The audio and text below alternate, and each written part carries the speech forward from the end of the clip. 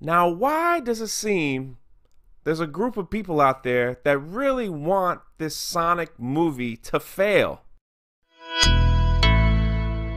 What's up, geeks and gamers? It's your boy, Drunk 3PO. I saw Sonic the Hedgehog movie yesterday, and I really enjoyed it for what it was. And the reason why I saw this film is because they actually listened to the consumer, to the people, and said, yeah, we'll give you what you want.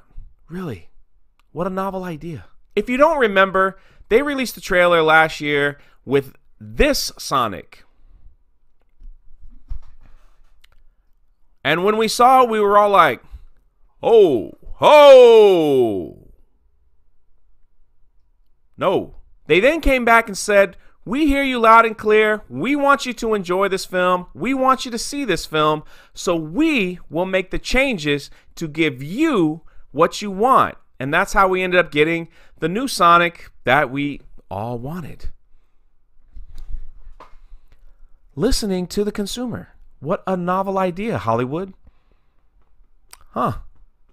Go figure. It seems that there's some kind of coming together with critics, with Birds of Prey people, with Harley Quinn fans, and all these others to try to destroy this film, to try to take it down, because they don't want their movie, they don't want their Birds of Prey boring movie to be overshadowed by a video game family film. If you didn't see what was going on, this is what was going on. Before the movie was even released, apparently Harley Quinn fans were angry and started throwing out some ridiculous tweets on how they went and saw this film and how they saw this junk in this film and decided to take their family and go watch Birds of Prey and have a much better experience. And the movie didn't even come out yet. Next, you've got articles coming out all over the place saying, why go see this film? This film was made for no one. This film is divisive. This film is this. This film is that. It's apparent.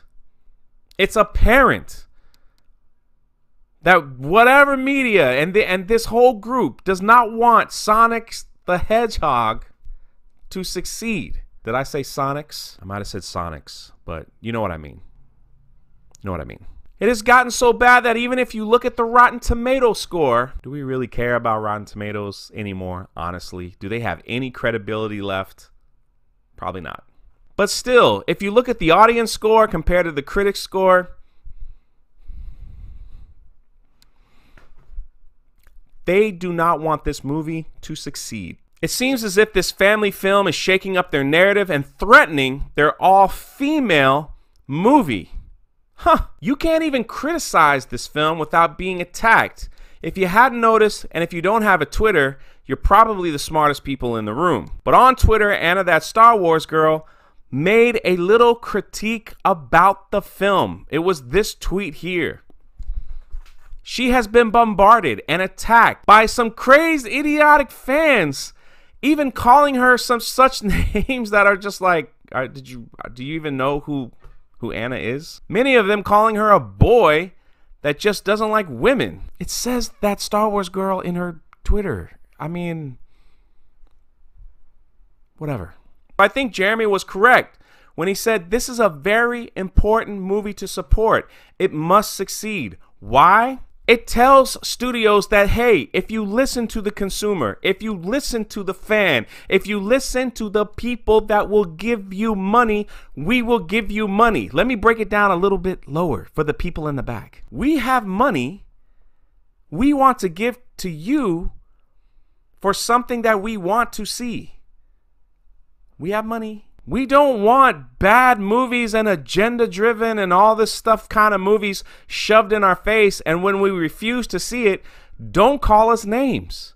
And stop blaming everything in the world because of your movie's failure, because it's just a bad, boring movie. They blamed everything under the sun for this Birds of Prey movie's failure. They blamed the coronavirus. They blamed the name. What's the name of it now? They even blamed you, Mr. Male. They blame men, even though more men went to see it than women. Go figure. And so it's obvious there's a group of people out there that are scared of what they are seeing. They are scared that the power might come actually back to the people in Hollywood because we want to support a film that supported us in our ideas and what we were telling them. They're scared because if that's the case, then other movies and other things might follow suit of Sonic and say, you know what? What do you guys want? Here's the trailer. What do you think? Is it what is it? What do you want? Is that where it's at? Is that where it needs to be? Should we tweak it a little bit? And we as the consumer will go back and say, hey, that's pretty good. Let's go. Or maybe just tweak a few things, or maybe this or maybe that. And that puts the power back, to us. My final thought is, I think you should support this film. I think you should go watch this film. I really enjoyed this film.